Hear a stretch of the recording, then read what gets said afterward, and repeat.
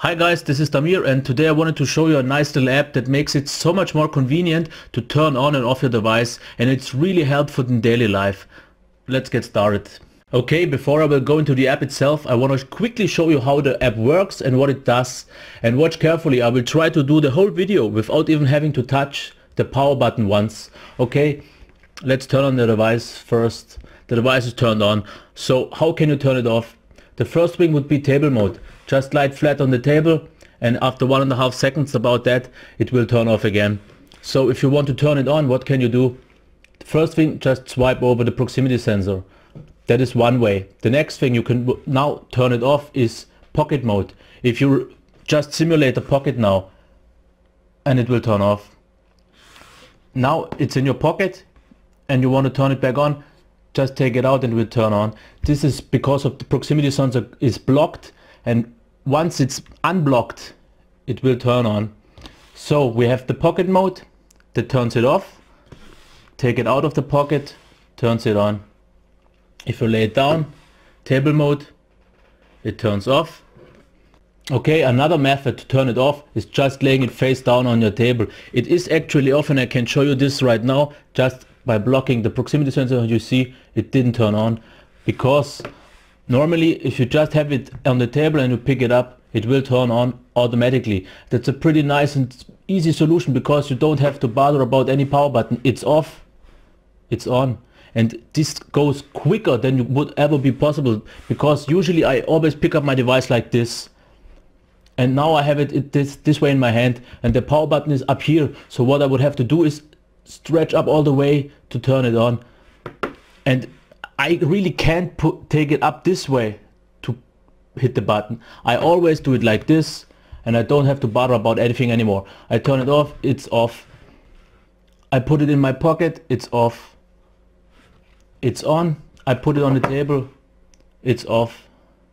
Yes, I really think this app and the way it handles all the turning on and turning off is such an extremely awesome solution, because you don't even have to bother about the power button. Maybe if you want to spare it or just don't want to use it, there are some devices like HTC devices will have it up here, and there it's even more inconvenient. And I'm really no big fan of the Nexus 5 power button placement, but just because of this app I don't have to bother about it anymore. I don't have to use it to turn it on or turn it off. It does all for me itself. So if you have a device that has a power button pretty bad, as I think it is on the Nexus 5 or maybe on HTC devices where it's up there, you don't really have to bother about it anymore. It's the best solution. You don't have to reach for any buttons anymore. You don't have to turn it on, turn it off. You don't have to think about it. Just when you need to use a device, it is always there. So this is what the app can do and how it works. Now let's dive into the settings and show you real quick what else is there. Okay, now let's dive into the app and see what options we've got here. The app is called Gravity Screen.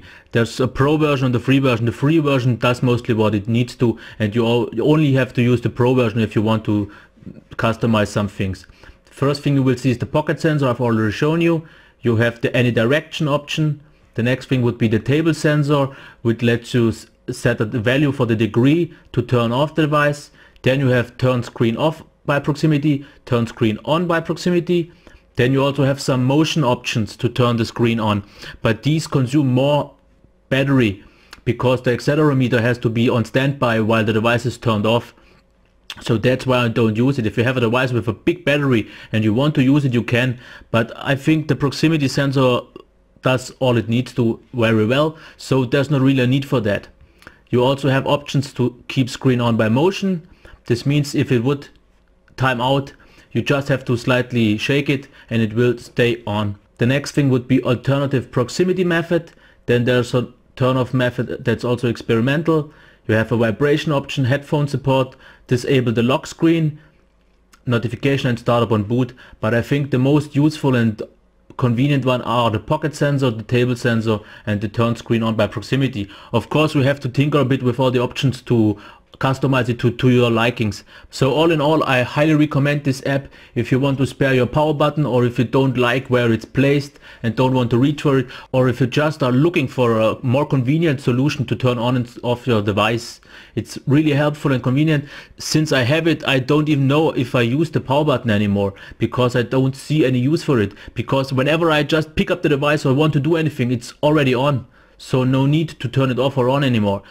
This is why I really like this app, and I really highly recommend it. So if you like this app, if you like the review, please give me a thumbs up, reshare this video and subscribe to my channel. So far, till next time, I'll be back.